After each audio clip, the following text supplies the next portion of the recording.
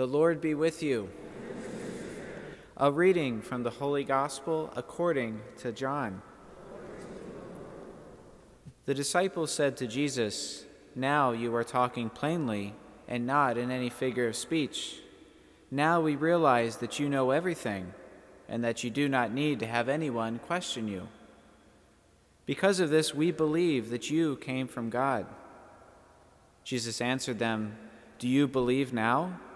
Behold, the hour is coming and has arrived, when each of you will be scattered to his own home, and you will leave me alone. But I am not alone, because the Father is with me. I have told you this so that you might have peace in me. In the world you will have trouble, but take courage. I have conquered the world." The Gospel of the Lord.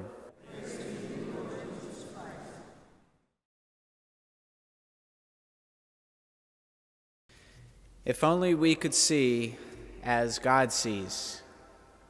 Haven't we all had a time in our life when we wish that God would just speak plainly so that we could help see as God sees in the circumstances of our lives? Perhaps in times when we were suffering, or in times when we just didn't understand why something was happening. I imagine it must have been confusing for the early disciples when on one hand, Jesus was saying, "You're going to have trouble in the future." And on the other hand, he's saying, "Have peace in me, because I have conquered the world." After all, when we're suffering with something, it feels like just about anything but victory. If there has been victory, why do there still have to be troubles?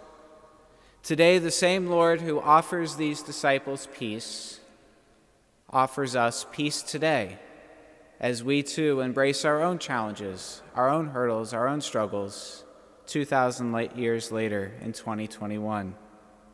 But how exactly do we find peace in the midst of difficulty? How do we find it when we feel alone? How do we find peace when we feel as if our circumstances have gotten the best of us? How do we find peace in the midst of tragedy? Jesus invites the disciples to take courage. And this is not the kind of courage as if we're talking about bravely entering into something. The kind of courage that Jesus is talking about here, when we look at the Greek, is courage in the sense of confidence, facing the difficulties and struggles of life with confidence. Jesus asks us to have confidence in him, in his words, and in his promises. For if we have confidence in him, then we have confidence in his promises. And if we have confidence in his promises, then we can cling to those promises when life gets tough. And as we cling to his promises, our hearts and minds are gradually transformed to begin to look upon our trials as God does. We see our trials are not ones we undergo by ourselves. Our trials do not have the final say. And even in our darkest, deepest moments, as we await that glorious day when there's no more suffering, God is still showing up and working good in the midst of it. As we know, Saint Rita suffered many trials in her life. And through that suffering, she discovered through the words of Christ the path to peace. The Word of God enabled her to avoid the feeling of revenge when her husband was unjustly murdered, as she reflected on Jesus' own words, his own vision of forgiveness and reconciliation, and that enabled her to become a peacemaker by encouraging others to do the same. The Word of God helped her when her 2 sons died and she was left alone in the world, and discovered that she really was not alone and that she didn't have to fall into despair. And the Word of God enabled her to have perseverance in the face of initially being rejected from the convent, a decision that would have been very confusing, very disappointing to her, a decision that probably would have led her to say, "God, would you just speak plainly and tell me what's going on?" Because she felt so closely called by God to that convent. But God used this time between when she was rejected and when she would initially be accepted to invite her to work to become a peacemaker in her community. And through this, she and all of us who are inspired by her learned that even in the darkest, most disappointing points of life, God shows up and works good in our lives. Saint Rita is an example for all of us. As someone who suffered, as someone who likely faced the same questions we face today, someone who found peace by learning through the words of Christ how to see her trials as God saw them. Perhaps we have something in our own lives where we're waiting for God to still speak something plainly about what's going on. And as we learn from Saint Rita's example, the more confident we become in his promises, the more we discover that while faith doesn't always eliminate the problem, we can be confident that it does carry us through it. While faith doesn't always take away the pain, faith does give us a way to deal with it. While faith doesn't always calm the storm, it calms each and every one of us in the midst of it. This is the peace that Christ offers. Do we have the confident courage to accept it? As we remember Saint Rita throughout this novena, we ask her to intercede for us in our own journey of faith, our journey of developing confidence in all that has been promised to us, so that we too can experience the peace of Christ as we come to see our own trials, small and large alike, as he sees them, to see plainly as the God of the universe sees. What a gift of our faith. Saint Rita, pray for us.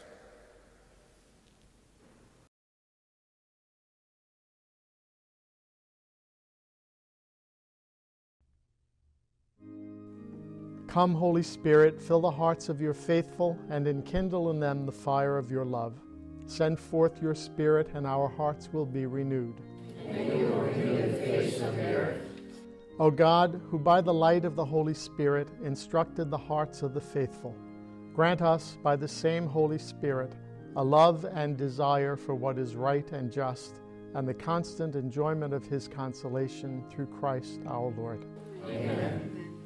Lord, have mercy on us. Christ, have mercy on us. Lord, have mercy on us. Christ, hear us. Christ, graciously hear us. God the Father of heaven, have mercy on us. God the Son, Redeemer of the world, have mercy on us. God the Holy Spirit, have mercy on us. Holy Trinity, one God, have mercy on us. Immaculate Mary, Mother of God, pray for us. Holy Mary, Mother of pure love, pray for us. Holy Mary, Comforter of the afflicted, pray for us. Holy Mary, Queen of all the saints, pray for us. Holy Mary, Model of life for Saint Rita, pray for us. Saint Rita, our advocate and protectress, pray for us. Saint Rita, beloved by the Lord, pray for us. Saint Rita, given special grace from heaven, pray for us. Saint Rita, remarkable in childhood, pray for us. Saint Rita, model of obedience to God's will, pray for us. Saint Rita of untiring patience, pray for us. Saint Rita, model of Christian mothers, pray for us. Saint Rita, mirror for Christian spouses, pray for us. Saint Rita, heroic in sacrifice, pray for us. Saint Rita, generous in forgiving, pray for us. Saint Rita, martyr in penitence, pray for us. Saint Rita, embracing humility and poverty, pray for us. Saint Rita, exemplary as a widow, pray for us. Saint Rita, prompt to answer the divine call, pray for us. Saint Rita, patient in suffering, pray for us. Saint Rita, mirror of religious observance, pray for us. Saint Rita, mystical rose of every virtue, pray for us. Saint Rita, enamored of the passion of Christ, pray for us. Saint Rita, pierced with a thorn,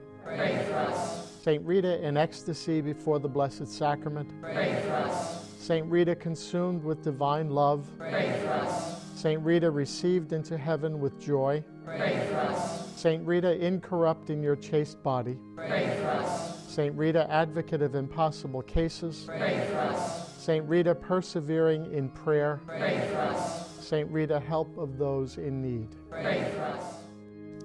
Lamb of God, who takes away the sins of the world. Spare us, O Lord. Lamb of God, who takes away the sins of the world. Graciously hear us, O Lord. Lamb of God, who takes away the sins of the world, Have mercy on us. Lord, you have signed your servant Rita. With the marks of your love and compassion. Let us pray. O God, who bestowed on Saint Rita such grace that she loved her enemies and bore in her heart and on her forehead the mark of your love and passion, grant us, we beseech you, through her merits and intercession, a love for our enemies. Through our contemplation of your sufferings and passion, may we merit the reward promised to the meek and the suffering. You live and reign forever. Amen. Glorious Saint Rita, patroness of those in need, your intercession with our Lord is most powerful. Through the favors obtained by your prayers, you have been called advocate of hopeless and even impossible cases. Saint Rita, humble and pure, patient and compassionate lover of Christ crucified, we have confidence that everyone who has recourse to you will find comfort and relief. Listen to our petitions and show your power with God in our behalf. Obtain our petitions for us, if they are for the greater honor of God and for our good. We promise, if our petitions are granted, to make known your favor and to glorify God for his gift. Relying on your power with the merciful Savior, we ask of you.